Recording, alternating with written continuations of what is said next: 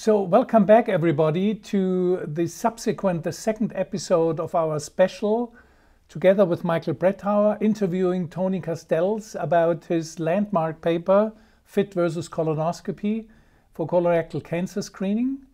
And we have just explained the results of the study. Mortality-wise and incidence-wise, both were equal. So, Michael, there are a lot of other questions in conjunction with such a big study. And I think one of the main messages to everybody, if you want to have a top study, a top paper, I think you have to take time. The study took a long time, 10, 15 years, like the Nordic trial. And Michael, you are the right person to ask the right questions about the background, because you exactly know what's going on. Yeah, and thank you, Thomas, and welcome back, everybody.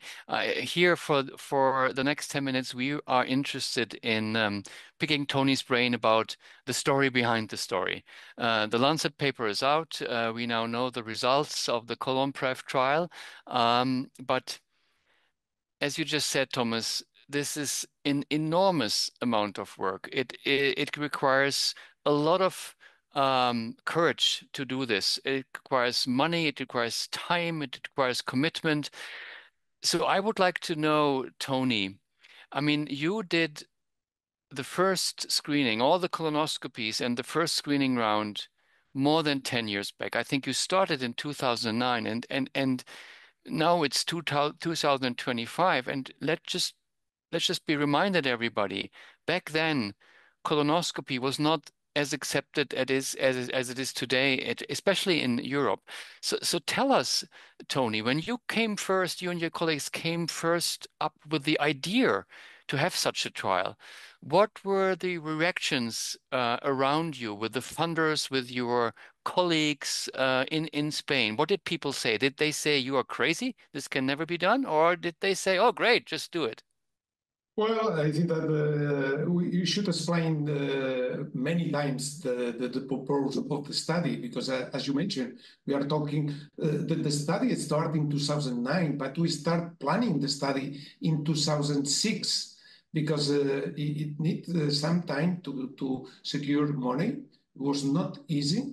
You know that sometimes it's difficult to do this study, that there is no any pharma behind it. I mean that we are comparing two strategy. I mean that the audience that are the interest the most is the public health system, and the public health system cannot afford this kind of a study. That means that we should try different agency.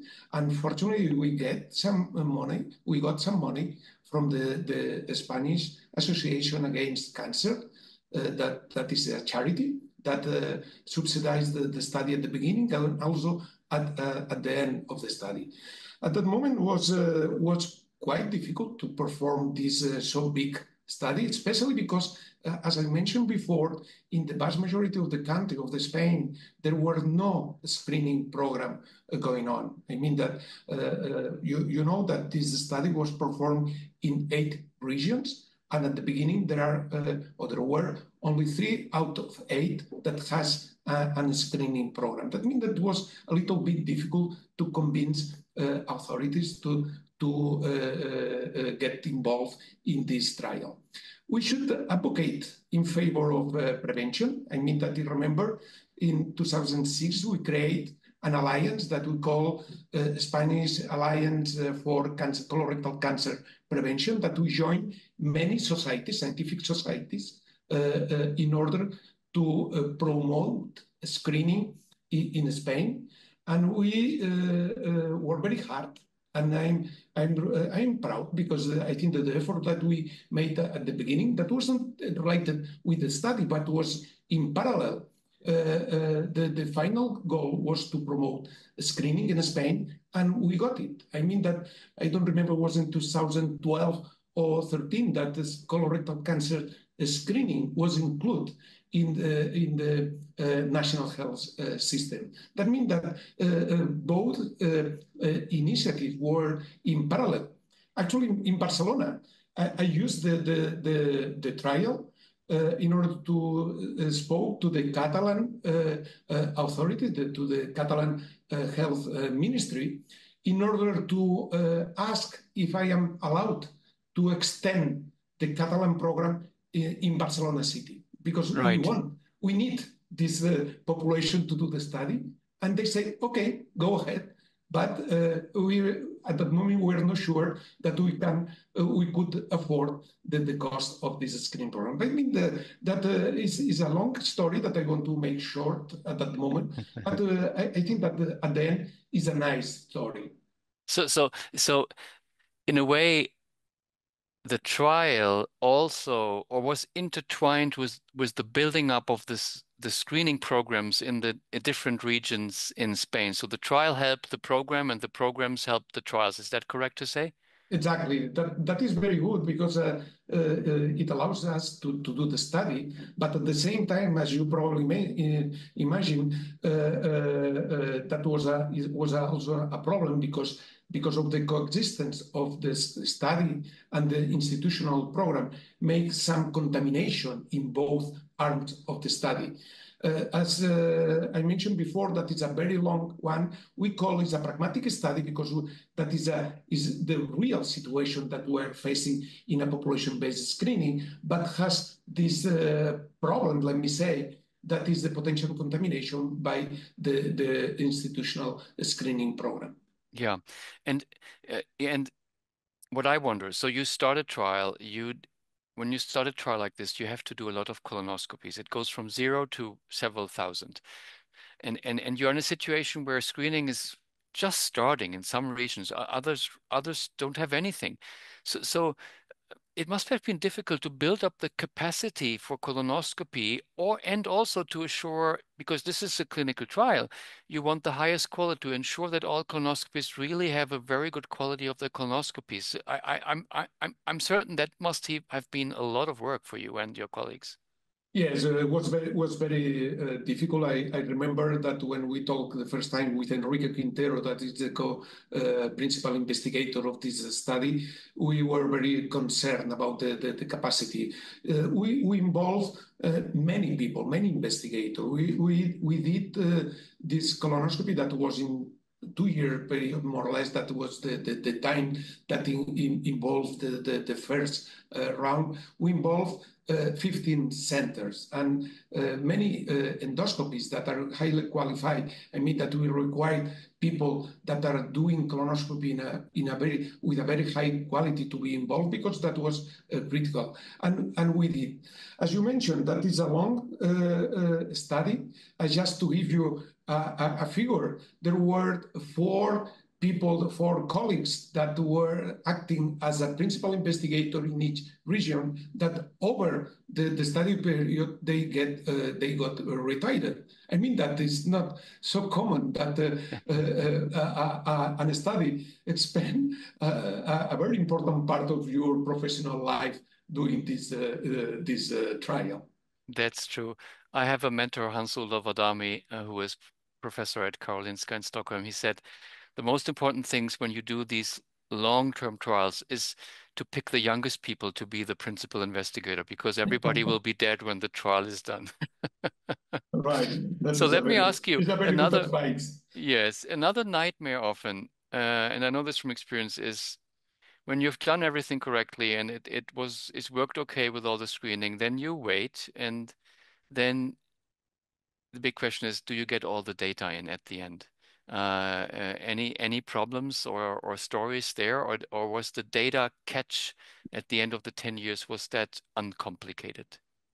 No, it was you can imagine that it's complicated to do this kind of analysis, because we collect prospectively many of this information, but we want to make sure that there was no any bias. That means that at the end of the study we check the national mortality registry and many other sources in order to see, of course, that or especially those what happened outside of the participant, out of the participant. I mean, this, as I mentioned, there were more people that did not participate in the study. And we want to make sure that nothing happened or what happened in this part of the population. That means that joining all this information took a long time. We spent almost 2 years to verify, to double check all this information. We are really proud because we involved a large number of data collector and data manager that they did